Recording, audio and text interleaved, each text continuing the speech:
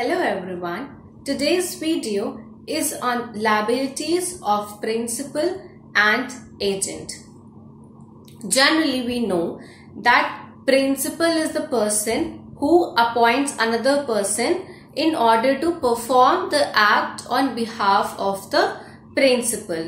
और जो principal होता है वो authorization देता है, चाहे वो expressly, impliedly or by ratification to perform that act, and it will have the same effect as if वो act principal ने खुद से perform किया है. This is the general rule as we know in the contract of agency. Now we come to the liabilities of the principal कि principal कब कब case में liable होगा.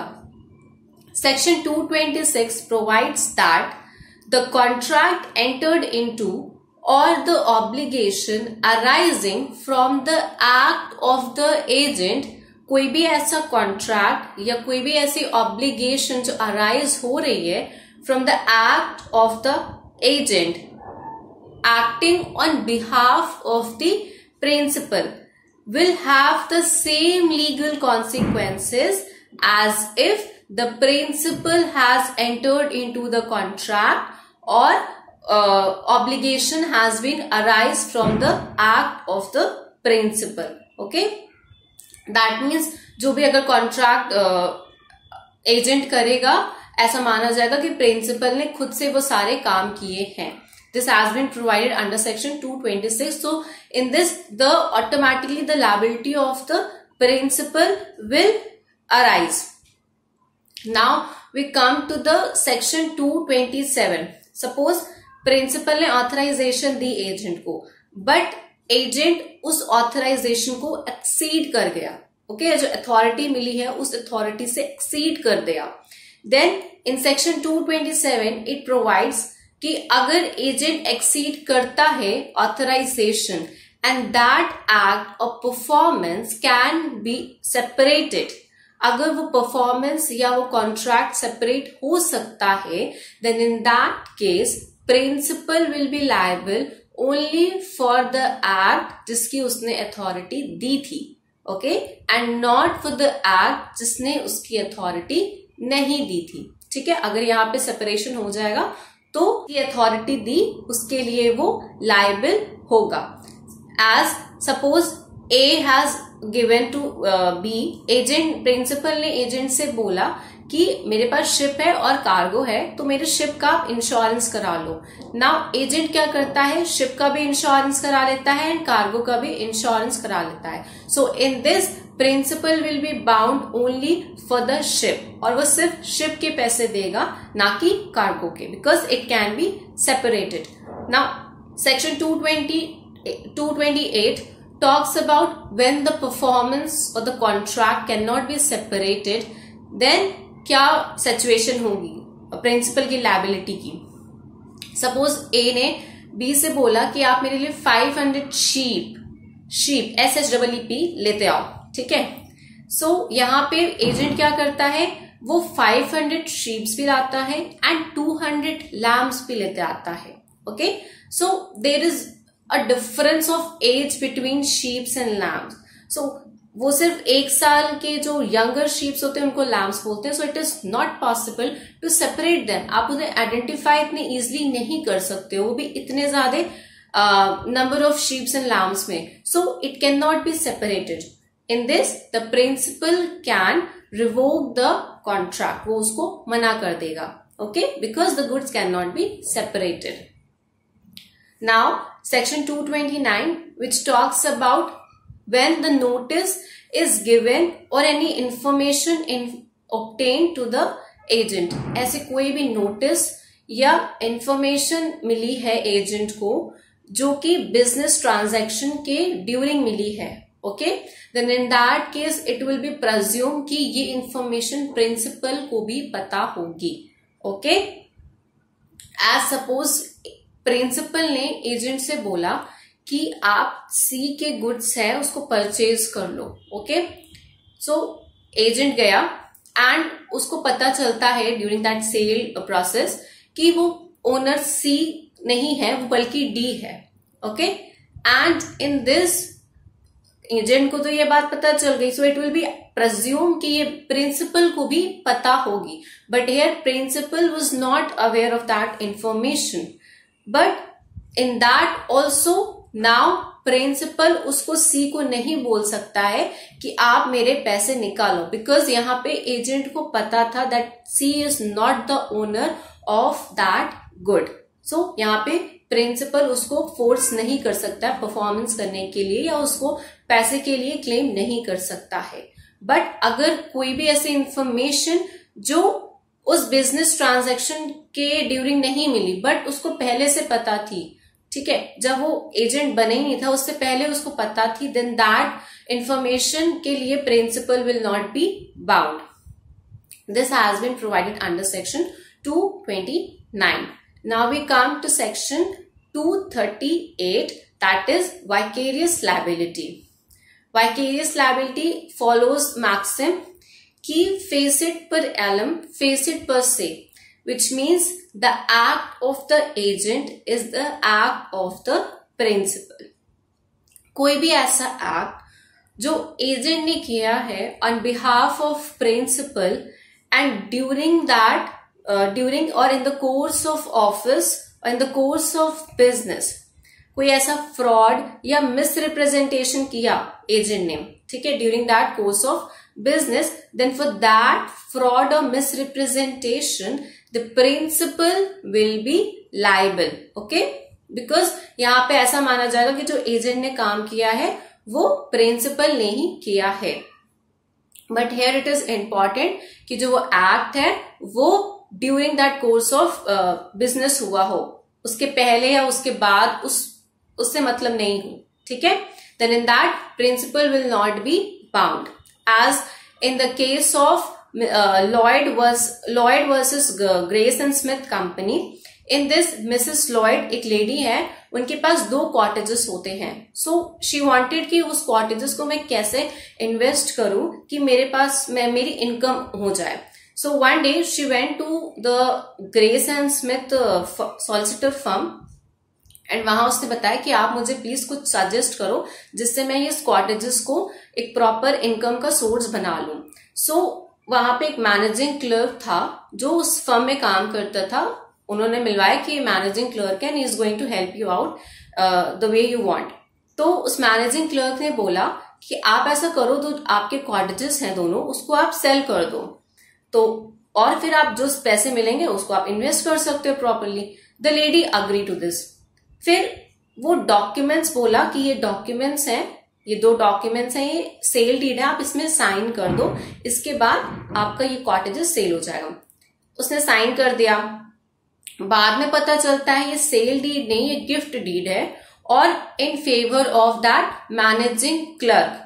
ठीक है, यहाँ पे वो अपने बेनिफिट के लिए वो एक गिफ्ट डीड साइन करा लेता है. दो the firm was not aware of that thing, उसको फर्म को कोई नॉलेज नहीं थी, but the firm will be liable for the act of the managing clerk, because यहाँ पे managing clerk on behalf of firm के काम कर रहा था. तो उसने यहाँ पे फ्रॉड किया है, बट भले ही उसका खुद का बेनिफिट हुआ है, बट यहाँ पे firm will be liable. Okay, यहाँ पे मैनेजिंग डायरेक्टर, बिकॉज उस business transaction in the course of business में वो ये काम करा. Okay, this is the case the Lloyd versus grace and Smith company. Now then one more case, state bank of India versus Shyama Devi. In this एक person है, उसने अपना check और कैश अपने फ्रेंड को दिया जो कि बैंक में काम करता था, बैंक एम्प्लॉय था. ओके, उसने बोला कि मैं ये मेरा चेक और कैश है, आप प्लीज उसको डिपॉजिट कर दो, आप बैंक तो जा रहे हो, जाकर उसको डिपॉजिट कर दो. Now what did that person do, वो उसने उसको अपने फेवर में कर लिया. ओके, एंड बिना उसको डिपॉजिशन रिसिप्ट लिया उसने वो उसको मिसरिप्रेजेंट कर लिया. Now in this the bank will not be liable. Why? Because जो उसको हैंड ओवर किया था कैश या चेक, वो business during that business transaction या during that course of business नहीं दिया था, वो उसने एज अ फ्रेंड दिया था। ओके, वो वहां पे एज अ बैंक रिप्रेजेंट नहीं कर रहा था। Okay, so that is why that employee will be personally liable and bank will not be liable for that act. Okay, now we come, this was the liabilities of the principal. Now we come to the liabilities when agent will be personally liable. Section 230 talks about that in the absence of the contract to that effect, अगर कोई और कोई contract हुआ, but as in the agent will not be personally liable for the act of the third party. Okay, यहाँ पे agent personal liable नहीं होगा या वो कोई भी ऐसा कॉन्ट्रैक्ट इन्फोर्स नहीं कर सकता है। ठीक है, this is the general rule अगर कोई कॉन्ट्रैक्ट ना हुआ हो आपस में। Okay, but there are certain circumstances in which the agent can be made personally liable. So there are 3 clauses under section 230. Number 1, when the principal resides in the foreign country. Okay, यहाँ पे principal बाहर रहता है, foreign country में रहता है, agent एक third party के साथ contract बनाता है. So in this it will be presumed that agent can be made personally liable because the object of this section is to avoid the hardship to the third party, because it is not possible third party के लिए कि वो जो बाहर बैठा है उसको जाके sue करे या उसको वो डिक्री दे या उसको बोले कि आप भाई कॉन्ट्रैक्ट इन्फोर्स करो. It is not possible. So it will be presumed कि agent will be bound and he will be liable. But if third party बोलता है कि भाई मैं एजेंट को स्यू नहीं करूंगा या मैं उसको लायबल नहीं बनाऊंगा, मैं प्रिंसिपल को बनाऊंगा, चाहे वो बाहर ही क्यों ना रह रहा हो, चाहे वो फॉरेन कंट्री में क्यों ना रह रहा हो, then in that case that agent will not be liable. ठीक है, यहाँ पे एजेंट पर्सनली लायबल नहीं होगा. ओके, यहाँ पे सिर्फ फिर प्रिंसिपल लायबल होगा. This has been provided under section 230 clause 1. Now we come to section 230 clause 2.